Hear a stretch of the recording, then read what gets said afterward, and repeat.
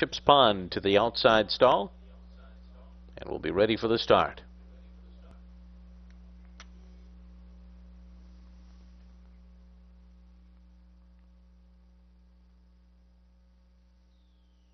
All in line. They're off. Pine Needles on the inside, out for the front. Malaya came out with early speed too, and then it's All Too Many who's out running in third, followed by Hard Grace in fourth. Then comes Seeking to the inside. Seeking's going to ride the rail into that turn, racing 4 lengths off the lead. And then comes English Sunset, and English Sunset's got about 5 lengths to make up at this stage.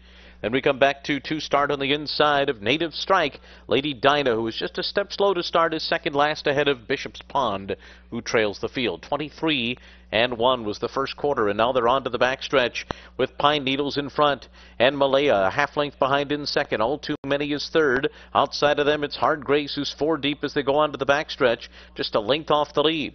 Then it's Seeking. Seeking is riding the rail inside of English Sunset. In behind them comes Native Strike, who's just 4 lengths off the lead and clear of Lady Dinah. Then 2 start in Bishop's Pond. The half was in 48-1, and they continue up the backstretch toward the far turn. Pine Needles and Luis Saez still on top. Malaya still second, and All Too Many is just to the outside of them. And then it's 2 start, who's gaining ground with Hard Grace now on the outside, and Hard Grace is up running in fourth. Seeking is down on the inside as they round the far turn. Native Strike is sent along on the far outside. Native Strike being ridden to go right now as the field makes their way toward the top of the stretch, and it's Pine Needles in front. On the far outside comes Native Strike. All Too Many's in between horses, and extreme outside, Lady Dinah's getting going too. Lady Dinah closing in the center of the course. Pine Needles to catch. Lady Dinah charging on the outside.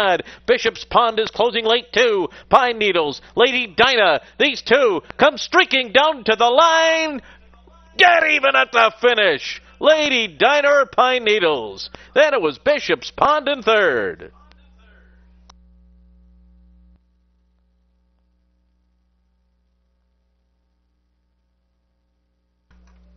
Into the winner's circle, Pine Needles, a 3-year-old chestnut filly by Giants Causeway, out of Meridiana by Lomitas, owned by John and Sarah Kelly, trained by Christophe Clement and ridden by Luis Saez for his second win today.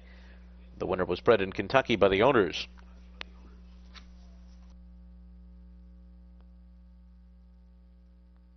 In the 7th race, there's daily double exacta, trifecta, superfecta, bet 3 and pick 4 wagering.